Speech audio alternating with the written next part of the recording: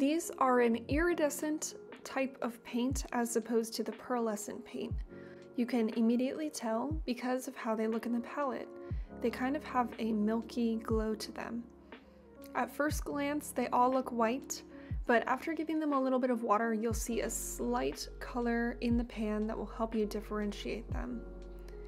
It's also really helpful to have the swatches off to the side just so that you can see how each color will look like on the paper. These are unique from the pearlescent colors because the more you build them up, the more they're going to have a white, milky effect to them.